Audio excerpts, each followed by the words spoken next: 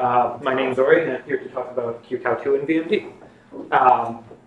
So I'm going to start blathering about a few different sections, starting off with what actually is QCOW2, how do I use it, and then the main part of it, which turns into a code review of the implementation, kind of. Okay, so before I start off, are there any questions? So the way I prefer to go, feel free to stop me at any time, and I'd rather deal with confusion or people getting lost early rather than late. And if there's an interesting sidetrack, I don't mind going down it a little bit. Is that a challenge? No. So why did I end up writing QCOW2? Well, last year at BSDCamp, Peter Hessler was talking about how he really wanted it, and he fooled me into looking at the spec. I looked at the spec, and I went, oh, that looks like a weekend project. A 3-line diff? Yeah, 3-line diff. A few weeks later, I had a diff. It was 700 and some lines, so a little bit off, but not that bad. So if you want to fool me into doing stuff, I think I've given away the secret. Anyways, so why do we care about QCOW2? Well, before I go into QCOW2, let me talk a little bit about what we had before, raw disks. Here is a diagram of the structure of a raw disk image. It's just a giant chunk. It's a one-to-one mapping. So you're writing to offset 1,000 in the disk. You write to offset 1,000 in the raw disk image. Every byte that you could potentially use is represented in the raw disk. So this actually has a few upsides. It's pretty fast. It's pretty reliable. So you don't have to worry about any higher level structure in there. You're not seeking around to figure out where you need to do the writes. And any failure mode is going to be your file system shitting itself. So they're good that way, but they've also got other problems. They're wasteful, and they don't have snapshots. Everyone loves snapshots. So QCOW2 solves those two issues. QCOW2 is the native QEMU disk format, which means that if you are using QEMU, you'll be able to just boot up your QEMU disk in VMD, assuming all the other stuff in the VM actually works. We'll be able to read the disk. I don't promise that it'll boot. It does copy on write, so a little bit of a lie there, but it mostly does copy on write. So that means that if you have snapshots within the disk, the new data will be copied before it's modified. It grows on demand, so you start off with a very small disk image, and as you start putting more stuff into it, it gets bigger to accommodate. And it does snapshots.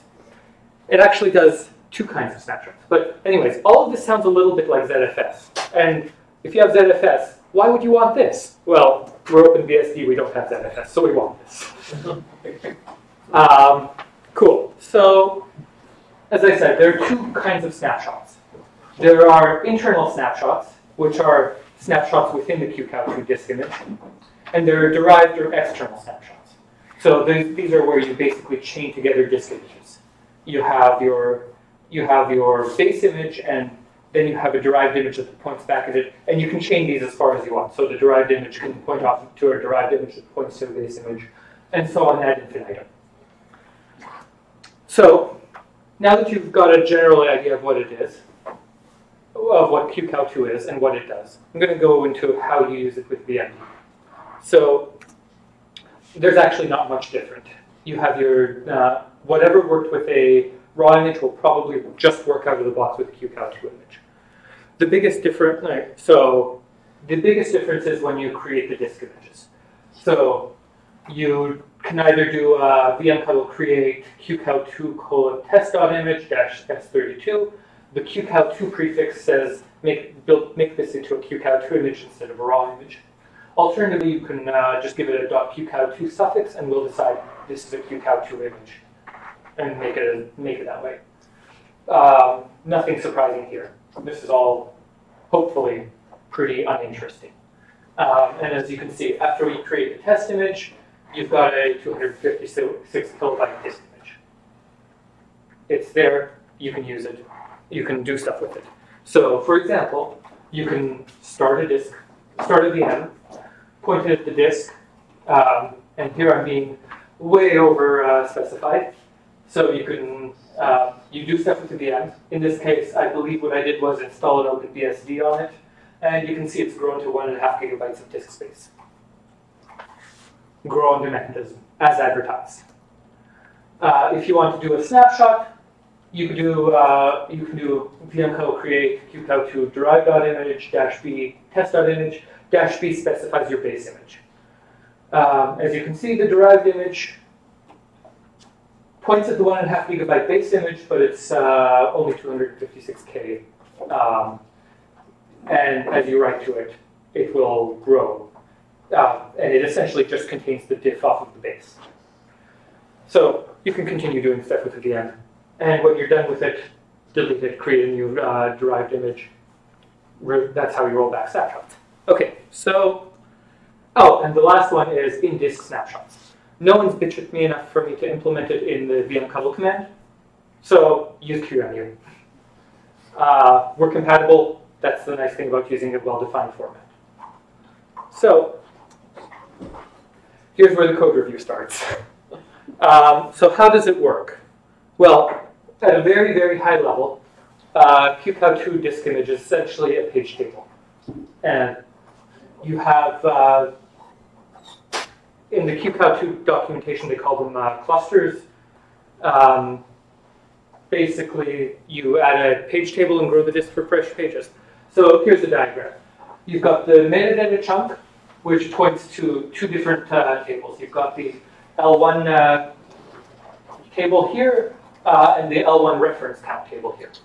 So when you look something up, you go walk down the L1 table, find the L2 chunk that it refers to, and the L2 and the level 2 for the reference count actually contains the count, 16-bit number for each chunk of data in the reference count. And then you have the data pointing down, and then the L1 chunk, sorry, the L2 chunks contain the pointers to the data blocks, which may or may not be in order on disk. With in-disk snapshots, you get a very similar structure, but you have multiple metadata blocks that you walk down to the data on. So you start off with, for this snapshot would point to this set of this L1 table, which points to L2 tables. The L2 tables can be shared. In this diagram, they're not because the arrows got confusing. So, yeah, and then the data blocks are also mostly shared. This one is not, hence the different color. So any offset can be kind of broken up into 3 different sub-chunks. You have the cluster offset, which is how far into the data you're reading. So, for example, if you want to read only these bytes, then you have a cluster offset that points into the middle of the chunk. You have the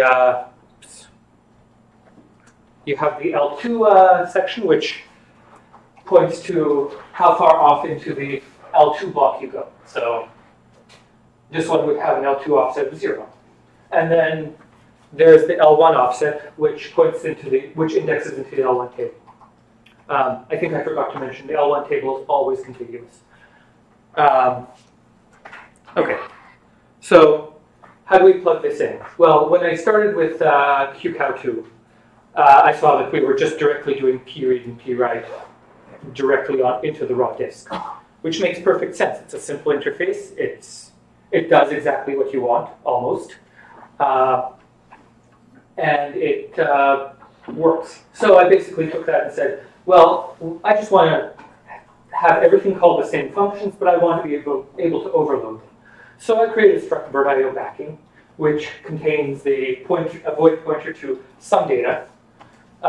In the raw disk format, it contains a pointer to the file descriptor. In QCOW2, it contains a pointer to the QCOW2 state struct. You have p-read, p-write, and close, which all map directly to the file system operations. P-read reads a buffer of length len from the offset off. P-write does the same thing, but instead of reading, it writes. And close cleans up the resources, flushes whatever's in memory to disk, and does any cleanup that needs to be done to make sure that the disk's consistent when you're finished. The QCOW2 disk image always starts off with a header, and we read out all of the data that we care about from that. So you've got starts off with a magic number that identifies it as a QCOW2 disk version 2. It has a version number just because the magic number isn't quite enough for some unknown reason. It's got the backing offset and backing size, which is your back pointer to the chain disk. Yes? Code review question. Is this Indian aware or do you care? This is all, I believe, it's Indian aware, or sorry, it's I believe little Indian on disk. I could be wrong, it could be big Indian. Like you've defined format as being X yeah. Indian. Okay. Yeah, and then we do the swapping when we read it in. Yeah, so the cluster shift lets you actually define how big each cluster is. The disk size is exactly what you think, how many bytes the disk is. The crypt method is the encryption that we use. We don't actually support any right now, but patch is welcome. The L1 size and L1 offset say where to find the L1 table. The ref count offset and ref count size says where to find the ref count tables. And the snapshot count and snapshot size is where to find the snapshot table, which we don't really do much with at the moment. Then there's the incompatible features, which are features that, if they exist, we can't load them. Auto-clear features, which are features that, if they exist, you can use them. If they don't exist, you need to turn them off, and because you may corrupt some caches or something. And then there's the compatibility features, which compatible features, which you can just pretend you can just ignore. And then there's a ref count size because someone may want more than 65,000 snapshots. Okay, the core of the QCOW2 disk image is the translate function, which is really the only actual code I'm going to go into. It takes the offset into the disk and figures out where to go. So starts off by grabbing the L1 offset, dividing by the cluster size and the L2 size, which if you think back, gives you the index into the L1 table. Indexing into the L1 table gives you the offset of the L2 table. The offset of the L2 table there's a little bit of extra stuff in there. So specifically, there's one bit in there that says whether the QCOW2, whether you need to copy the data or not. So this means that, well, if that bit's set, you don't need to look at the reference count at all. If the value is 0, we don't have that, and we just return 0. Otherwise, we get rid of that bit and read the offset off of disk from the L2 page. You notice that the L1 table is in memory for performance. The L2 table, because we end up seeking around a lot and we're reading off disk. We're not reading the whole cluster, but just the data that we care about, and we're hoping that the buffer cache will actually keep the data in memory. Thanks, Bob, for fixing that. And then we have the cluster at the end. So how do we update the reference counts? You may notice that we actually didn't pay any attention to this. Well, we're lazy about it. All we care is that the QCOW2 bit is set, or the copy on write bit is set, or not. If the copy on write bit is set, we copy the cluster and set the reference count to 1. If it's not, we just write in place, because nothing else is sharing it, nothing else cares if we're modifying it or not. Well, then why have a reference count? The reference count's updated with snapshots, but it's also it should be decremented when we copy something on write, and that will mark it as unused. We don't do anything with that, which means that if you create a in-disk snapshot and then delete it, or create an in-disk snapshot, modify the data, and delete it, we'll link the clusters that were written. That should be fixed. But as far as I'm aware, no one's using in-disk snapshots, so it's not currently a big deal. So I'm just going to go through a few set operations to make sure that everyone's on the same page. First off, case 0, reading the data. Let's just say that the data is already there, and we just need to know where it is. So we've got our simple disk over here. It's got one data cluster with a L1 table, an L2 table pointing at that, and then a reference count. So all we do is we walk down, find the L1 table, find the L2 table, grab the data out of the block. Now, what if the data is missing? Well, the disk's virtual, which means that the data is always there. It's just what is it if you haven't written to it. So we fill it in with zeros. You go through, you find the L1 table, you find the L2 table, go, oh, there's nothing in this cluster. Well, our read must return 0.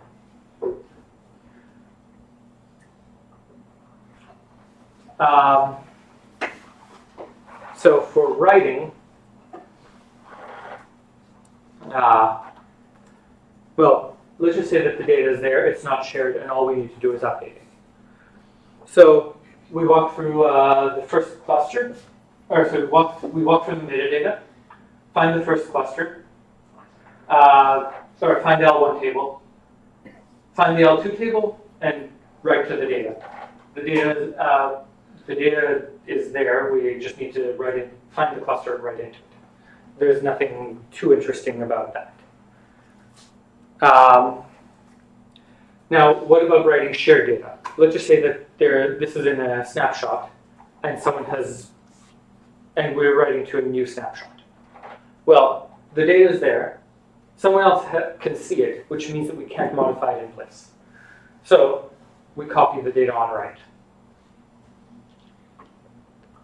So when writing to so in this case, we go through, we find the data is there.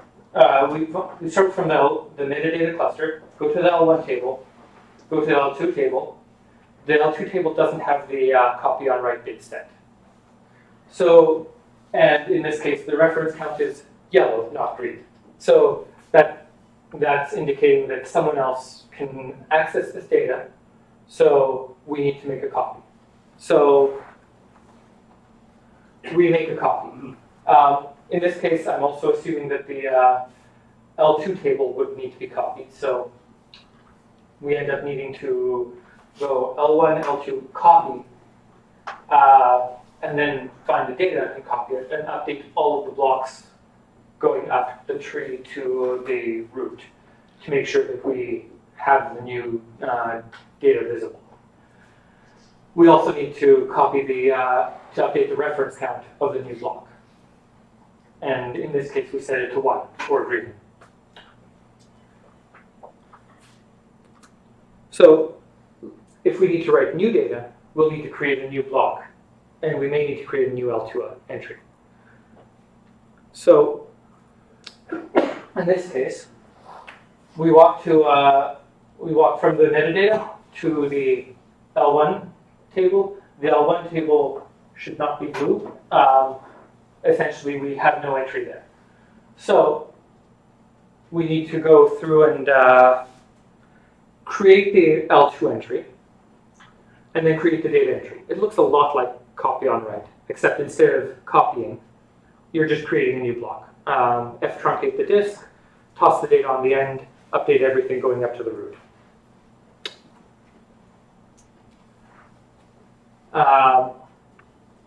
Okay, so what if we need to read from an internal snapshot? Well, for reading from an internal snapshot, everything I've just gone through still applies. The only difference the only difference between internal snapshots is what you start from. So where you have this metadata block, you may have another one over here that you point at a different L1 table from, and you just walk through. For external snapshots, well, the data might not be in the first place we look because we've got multiple disks. So we need to follow the list of base images. For reading, this is pretty simple. You do the walk, you find the L1 table, you go, oh, that data is not there. Let's look at the base image. The data is there. Well, then you return it. Exactly the same as if you hadn't done any, if you hadn't had the base image. If it's not there, you keep going, and eventually you hit the end of your chain of base images, and you backfill just as though the data wasn't there at all. Now, on the other hand, if you're writing, the data might still not be in the first place you look, but we can't just assume that we need to put it into the, we can't just copy on write in the place that we find it, because now you're modifying the wrong disk. You're not getting a disk. This was a bug in the first versions.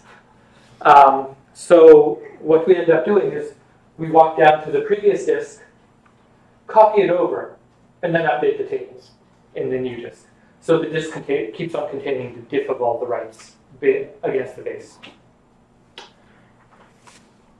So all of that seems simple enough. What about reliability? Well, raw disk images are still your best bet there because there's a whole bunch of pieces of data to update. What happens if, for example, you write the cluster and then crash? Well, now you've got you've leaked the cluster, and you haven't updated all the parents. What if you crash while you're writing the parents? Now you've got an out of sync table, so there's still there are a bunch of windows for corruption. I think right now several of them are big enough that you could drive a truck through. I'd like to get them a little bit smaller. Maybe we can get them down to the point where all you can drive through is a minivan. But QCOW2 is not the most reliable disk image. It's not terrible, but I've definitely seen corruption when crashing VMD. Don't crash VMD.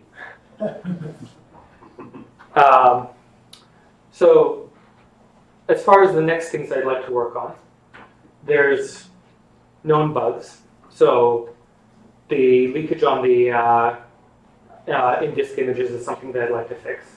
I'd like to take a look at maybe doing some external journaling to fix the reliability issues. So do a write-ahead log on an external file, record what we're going to do to the disk, and then actually do it. And that way, if we crash, we have something that we can replay. I don't know if that's a good idea or not. The other thing that we're doing right now that really sucks for performance is every time we access the disk, we're actually doing a system call to read and write. It might be worth keeping the data in memory instead of hitting the disk on every access.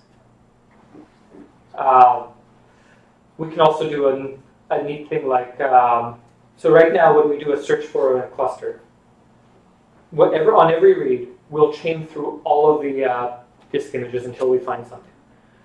If we can keep a Bloom filter, for example, to say which disks contain a cluster. And that would let us skip going through the start of the chain. There are a bunch of extensions that are useful, that are probably useful in QCOW2. I haven't taken a look.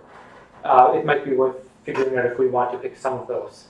And making internal snapshots an officially supported part of the QCOW2 toolchain would probably be worth doing. Right now you need right now you can't do anything with internal snapshots using vmcuttle. You need the QEMU tool to manipulate those. So that's basically all I have. I think we're kind of early. Well, I'm just thinking about the reliability issue where you write to the L1, you write to the L2, then you write the data. Yeah. What if you did it in reverse order? You figure out what you're going to do, then do it in reverse order. You may lose data if it crashes, but it's a crash. I mean, all kinds of things can happen. But when it comes back, you won't have a corrupt disk. Yeah, I think we can do a better job about that. I'd have to think if there's any other issues with it, but yeah. There are other pieces of data that we also need to update, like the reference counts. I think we can update those first, though. So if you do the reference count first, the worst case is you leak a cluster. Then you do the write to the cluster, maybe the copy. Then you do actually, if you update the reference count, you might grow the disk and get an out of bounds cluster. So we'd have to deal with that. But yeah, we can definitely do a much better job about I consistency. assume you have some sort of process that can go through the disk and find and fix, corruption. Currently, no. Currently, we need to. There is a QEMU tool that will report corruption. I don't know if there's anything that will fix it.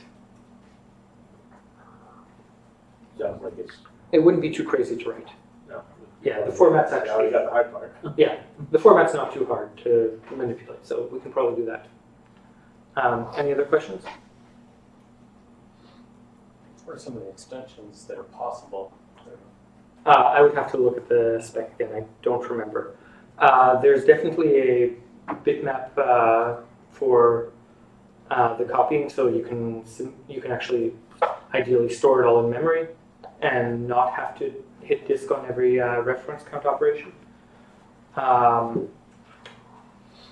Yeah, I'm trying to remember what others. They were mostly Compression? oh yeah, compression is Encryption? encryption is not an extension. That's in the base name. Compression, I think, might be an extension. I definitely didn't see a field for it in the header. Yeah. Are there any extensions anyone here is interested in?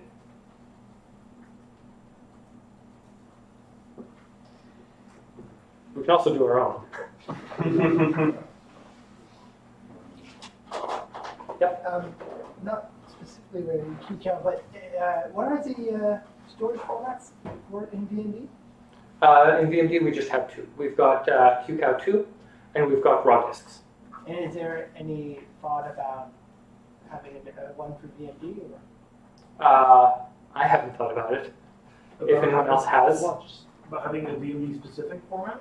Or not necessarily specific to VMD or as a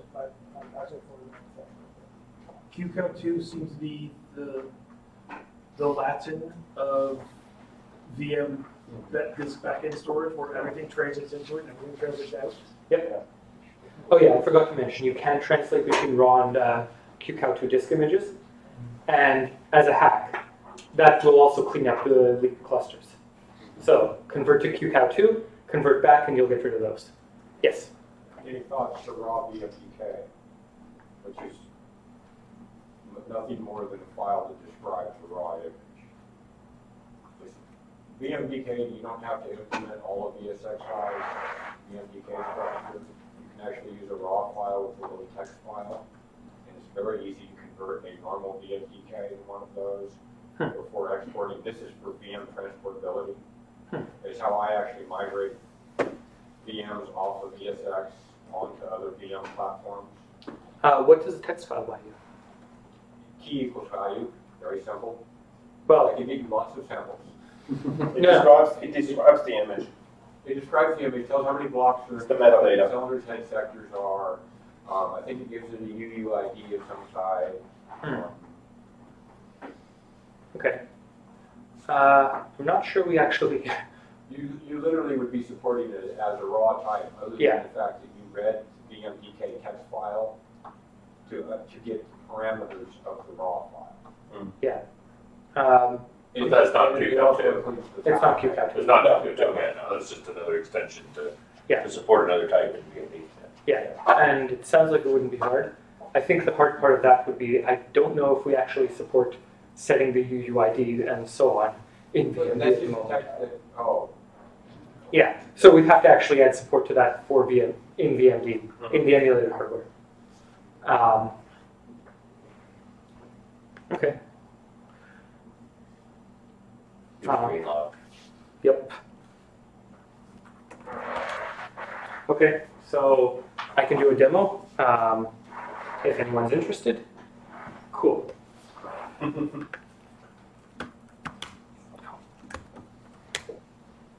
Okay, so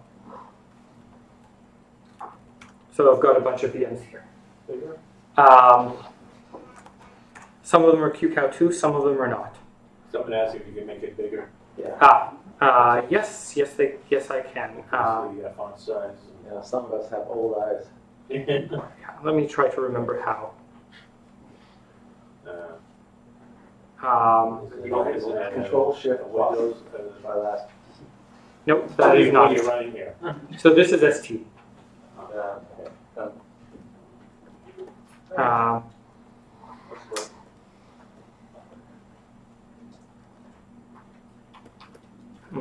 think it would be a command to the window. It's definitely, there's definitely key binding for it. I just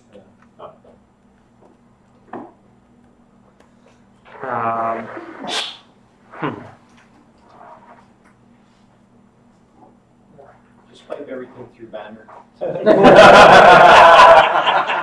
If you can't find out in 30 seconds, the old guys just lose. Yeah. Including me, I can't see that. let me think. Another color might work better. Yeah. Nope, that's not it. I think I just closed the window. Everybody who likes hipster pastel colors on pastel colors hasn't given presentations with that. Don't use reverse video. Don't use pastel on pastel. Use dark on white. It's the only way they work. Well, that's actually what I was thinking. This is way too dark. Yeah. Fine. Better? Actually, yes. That's just one size. Oh, I'm already in that directory. Let's see how well this works. This is 9-term. It is probably not very smart. Okay, so actually I do have X-term. Does anyone know the key code for making it bigger? You can right click. Yeah. Control right click. Okay. Control right click. That's easy then. X-term. Control right click and Gigantish. Large or huge? Huge. huge.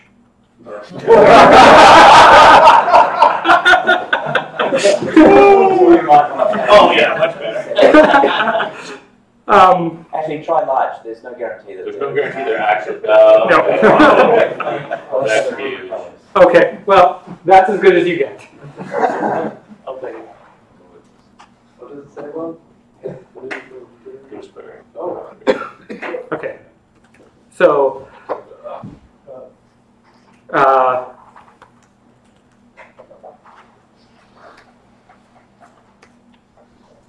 I've got my OpenBSD image, which boots.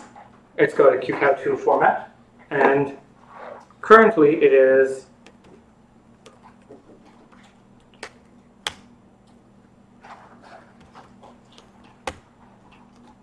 where am I? Oh. Yeah, it is about 1.8 gigabytes in size, 1.7. And I can boot it. It does things.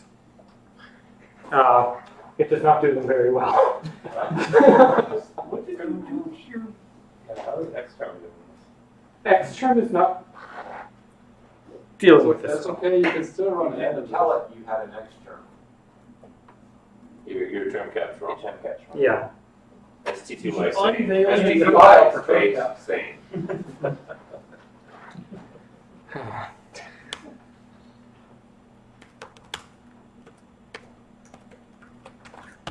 Well, it booted.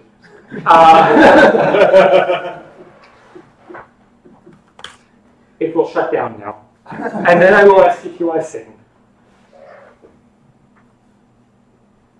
You don't want to do a demo and add? I could, but no. What the lesson you've learned is when the hecklers make you switch your tools, there's a 2-word answer to the heckler. FU? Yeah.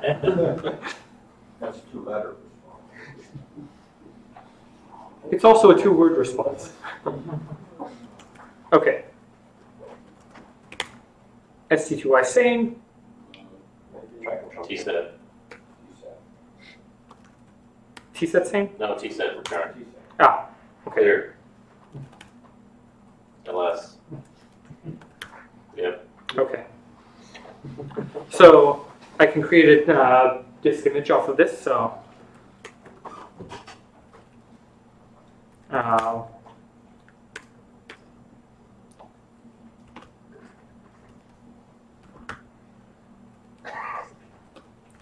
create derived image QCOW2 dash B OpenBSD.QCOW2 dash S. Actually, I don't need the dash S because it's a base image. It knows about the base image's size. It actually needs to match. Otherwise, things will kind of go sideways when you try to read outside of the base image. So, Yeah. yeah. You need to be rude. Oh, there we go. So I've got the derived image. Now I can boot the derived image.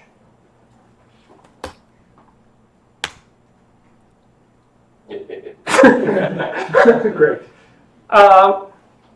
It did something. You started with VM, and that I've seen that problem that you're. Yeah, I'm going to switch to the other terminal where it kind of works. Just set inside, not second.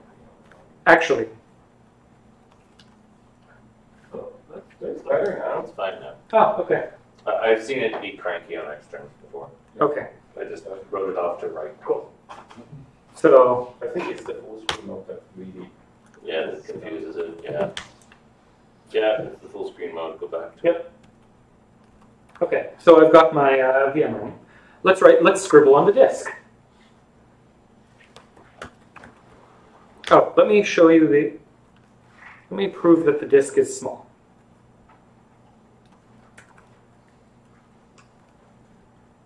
Control right click. Gosh, fish. Huge. Huge. Extremely not huge.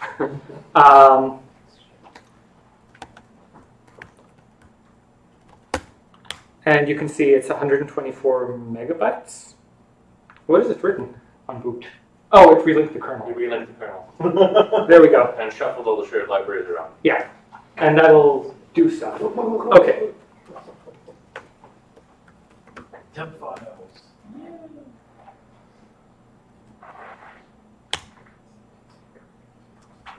And I am writing to the disk.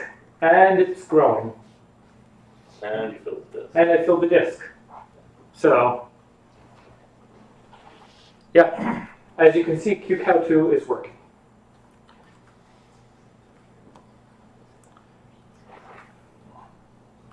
And I guess that's about it.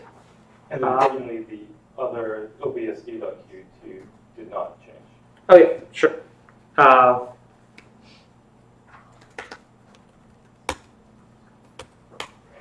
It did not change. In fact, it will actually complain if it's not a read-only file, I believe. So we don't even open it with write permissions. Yeah. The other interesting thing that I probably should have put in the slides but didn't is there's a whole dance around getting the file descriptors into the QCOW2 disk or into VMD because of the privset.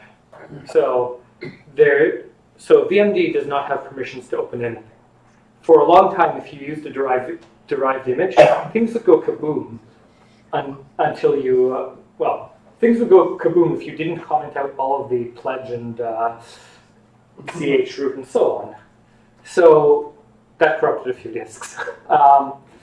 The reason so what happens is you've got a control process which you need to signal from vmctl to tell it to open the disks, pass in an array of file descriptors for all of the derived images, and send them all to the VMD process. And until you do that, you can't open the disks. So the VM doesn't actually have the ability to open any files on your disk. Okay.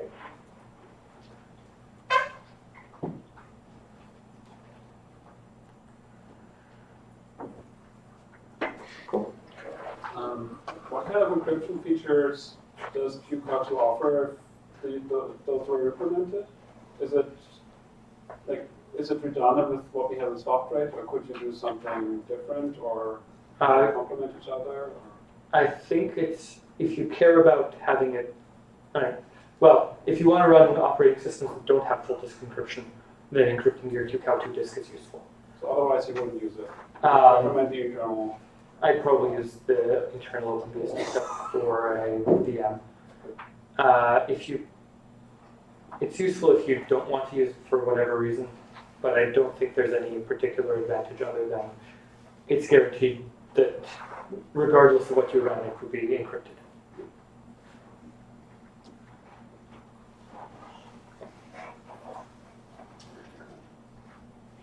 If I understood correctly, the base image must remain unchanged as long as you want to use a derived image. Yes. So as soon as you derive an image from a base image, things will get very, very unhappy if the base image changes. How does it keep track of it changes or not? Is there some sort of checksum? No. It keeps track by through the sysadmin. So it's up to you if you decide to break your derived images.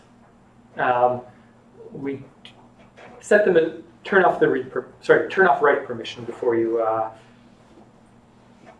Turn off write permission on the base image to prevent human error. But you said it will complain if you derive. Yeah. And it's not read-only before, right? It should. If it doesn't, I should fix that. I have another question. So if you have a derived image, is there a way to mount this without booting a VM and changing files in it, and then having a VM booted?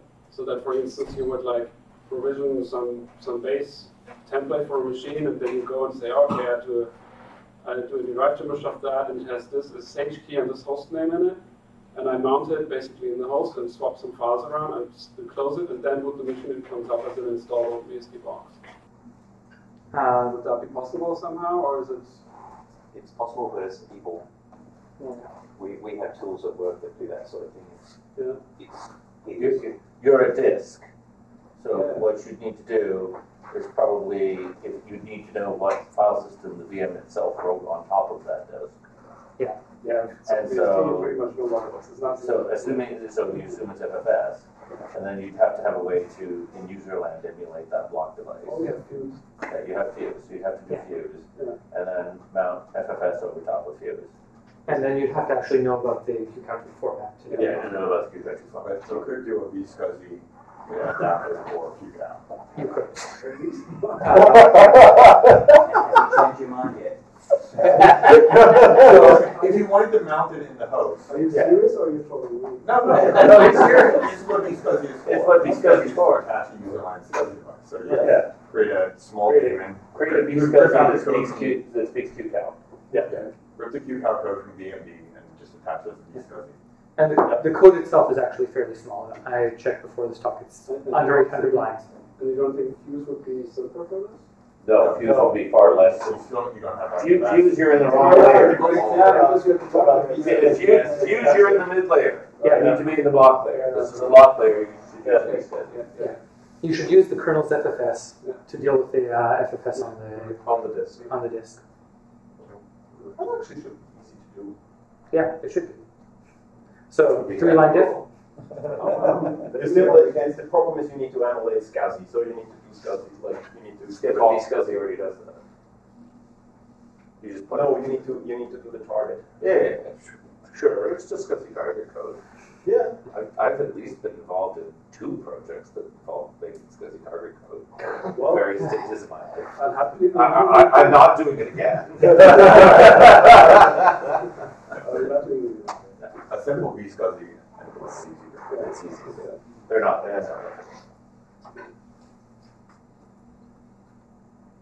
Yes. How many derived images can there be? Can there be more than one derived image at the same time, right?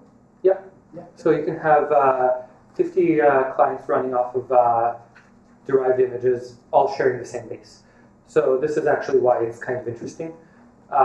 Peter keeps telling me he's got some code that he's working on for ephemeral snapshots, where you basically can create a disk image and say, I only wanted to run with these diffs for this long, or I only want it to run with, and throw away the diffs when you're done using the VM.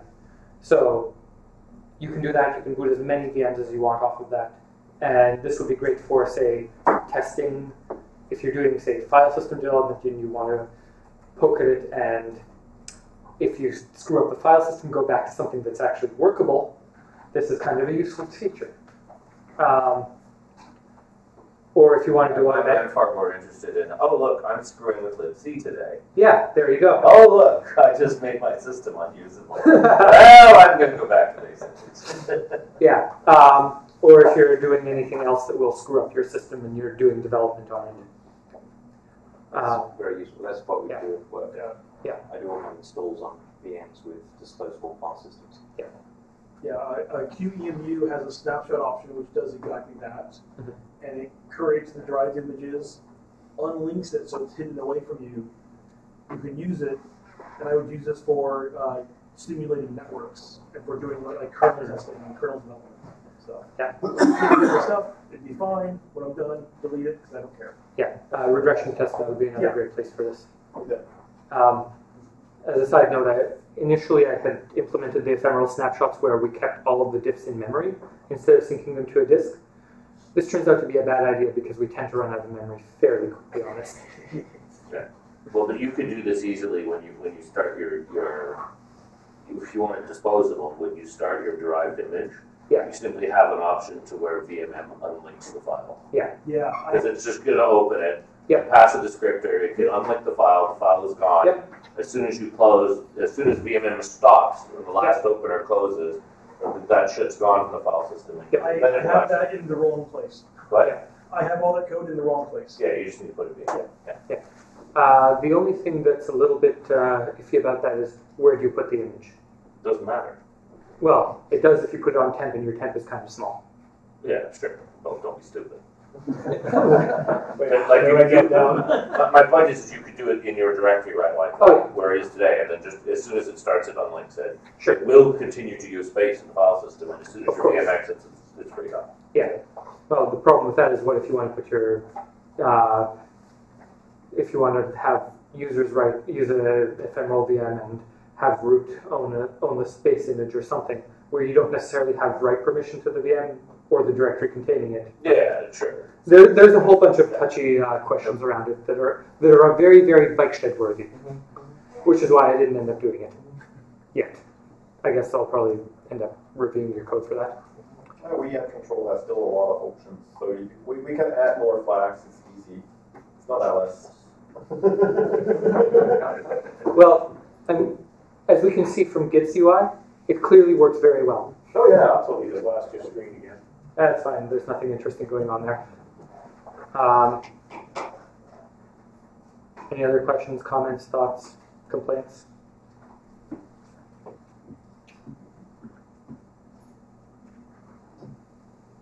Okay.